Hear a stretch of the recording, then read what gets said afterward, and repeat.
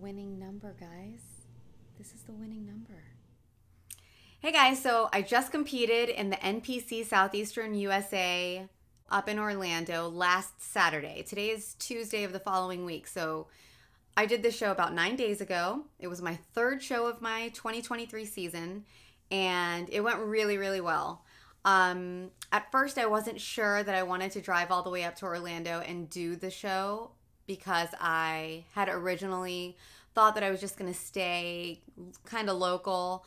My first show we drove to in Punta Gorda, so I wasn't sure if I wanted to make another drive. On top of that, my family wouldn't have been able to come with me, so I would be driving to Orlando by myself and doing the whole weekend and then returning on Sunday. So my immediate support system was limited, although I did have show friends there, and then a very good girlfriend of mine lives in Orlando, and we had made plans to go to dinner after the show. So with all that being said, I was still kind of on the fence. What made my mind up for me was the way the Diamond Classic went the week prior. That was my second competition. It went so well, and I was kind of riding a high. I had this momentum, so I thought, why not go up to Orlando and compete? I was feeling good. The Hilton where the show was taking place is super luxurious. I, as an athlete, felt very pampered and cared for. Ty Pope was helping Chris Eady promote the show, and that was special to me.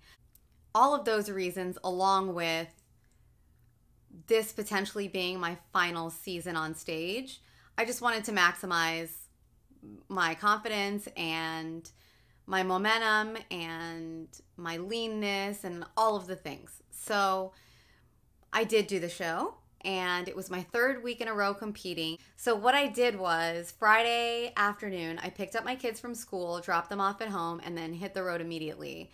I got to Orlando right around 5:30, kind of rolled into the weekend, checked into my room, went to athlete check-ins, and ate and chilled out in my room, relaxed. Saturday morning was the show. Prejudging didn't start till 10, and then finals started at 5, but it was a smallish show. So we were on stage by 11:45 in the morning and roughly 6:45 at night. So the show was done by 7 p.m. and then my girlfriend was in the audience. She came to finals and we ended up going out to dinner. But all day I hung out with my show fam and just enjoyed the experience and just kind of tried to soak it all in. The way Florida works is it's split up into 3 parts: South Florida, Central Florida, and North Florida. And the teams that expedite and produce the shows in South Florida do not do the same for Central and North. So I wanted to have a Central Florida show on my roster for this season, and this one fit the bill. So that one was like a check off my list. But also it was super, super special to me. So follow along. Here's my journey to the NPC Southeastern USA bodybuilding show, and I hope you enjoy. Thanks for watching. It took me a little bit longer to get here from Fort Lauderdale because I drove in rush hour. It's Friday, and I had to pick up my kids. So, you know, life happens. And anyway, I'm here. I got here right at like 5:30, went straight to the desk, checked in, and then from the desk went straight to athlete check-ins. And this is a Tim Gardner show, so TG Flex was there, and then I got to see Ty and Joanna Pope, which was such a lovely experience because that was my first show ever.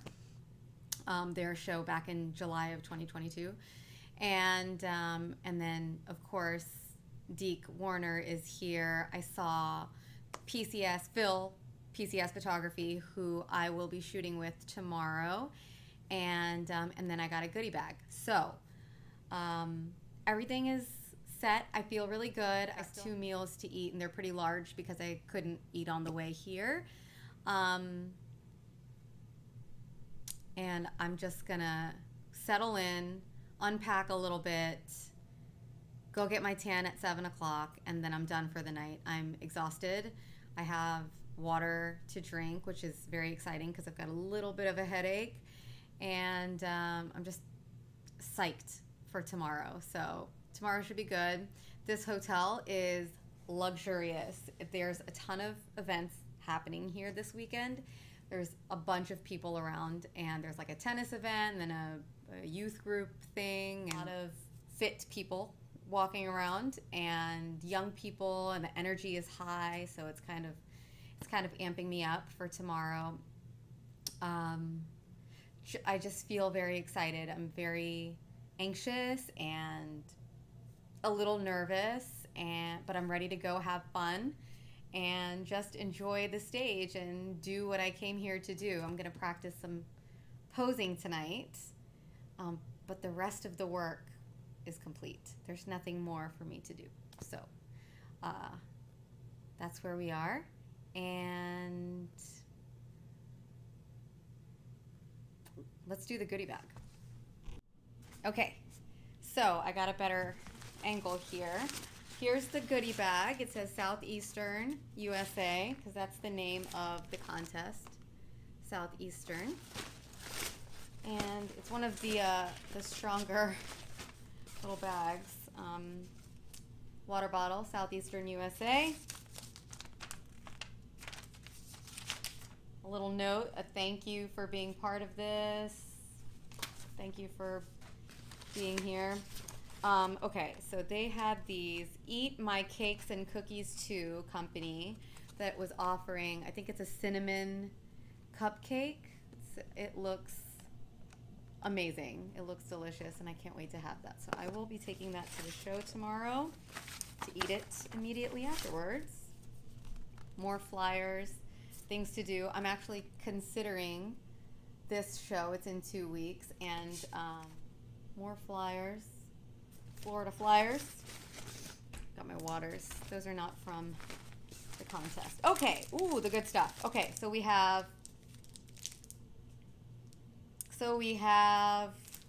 sour candy, more sour candy, some kind of a cookie that's broken, but I can't smell it. It looks delicious. It's like soft, and it's got maybe M&Ms or something in it. Looks really good. Then more chewy candy. And we got 5-Hour Energy, which I don't drink. Somebody else will be getting mine. Okay, ooh, cookie dough Twix. That I will eat. So cookie dough Twix, 2 of those. And I got my shirt here. Southeastern USA. It's great. It's red, and it matches my shoes. So I love that. And then finally, the best for last. Can you see? 133. Lucky number 133. Tomorrow. This is the winning number, guys. This is the winning number. I'm riding a high right now. Really hoping for the best. Of course, you know, whatever happens, happens. It's not in my control, but